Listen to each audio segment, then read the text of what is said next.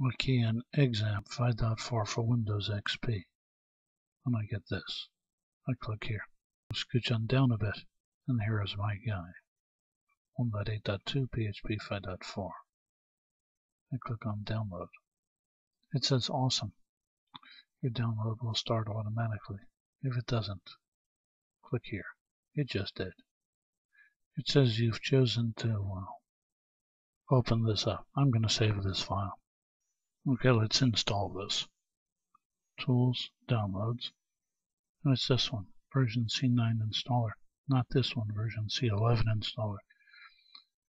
This is for a later version. This will work on XP over here. Okay. Here comes our security warning. Run. Close that. Give it a second. It seems you have an antivirus running. And continue? Yes. Next. Okay. Program language is PHP. PHP admin. I want those on there. Fake send mail. Okay. Next. Into the H drive. Example. Next. Do I want to put Drupal on it? No. Next. Okay, we're running now. Or it's connecting.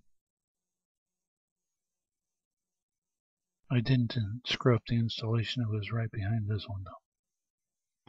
Setup is now ready to begin installing XAMPP on your computer. Next.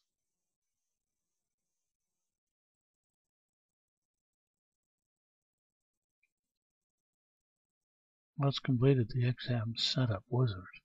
Setup is finished installing XAMPP. Do you want to start the control panel now? I would love to start the control panel now. I click on finish. Save the file. How about run the file?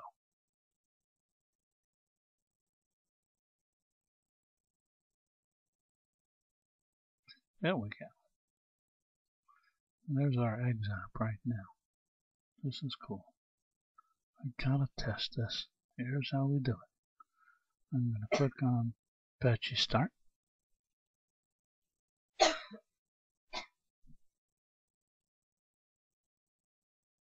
MySQL Start.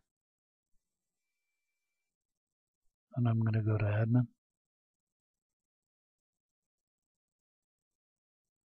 I'll be daring. Supremely daring. I'll click on English. That's it. It worked. I come over to here, which says Tools. I guess not. Click on Status, and status is good. I got PHP activated. Okie dokie. I think I need this to be bigger. There it is. Tools.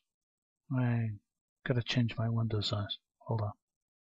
The window size is a little bit bigger than I normally like it, but okay. I go to Tools, PHP, My Admin. Cross my fingers. Bingo. Up it comes. I now have PHP admin working. Fabulous. We'll go to step 2 later. Start working with this later. Bye-bye.